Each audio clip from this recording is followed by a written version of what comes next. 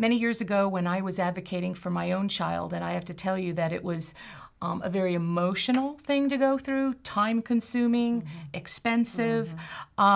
I would sometimes get very discouraged and certainly have discussions with my parents. So this is actually my mother's quote, but when I would get really discouraged, my mother would say, just remember, Julie, if there's anything in life worth fighting for, it's your child. And you know, that would always rejuvenate me when she said that, because sometimes it's really hard when you get yourself into a difficult situation and it seems like, you know, you're the only one in this situation, and it just seems so long and so hard. Just remember, and you know this already, if there's anything in life worth fighting for, it is your child.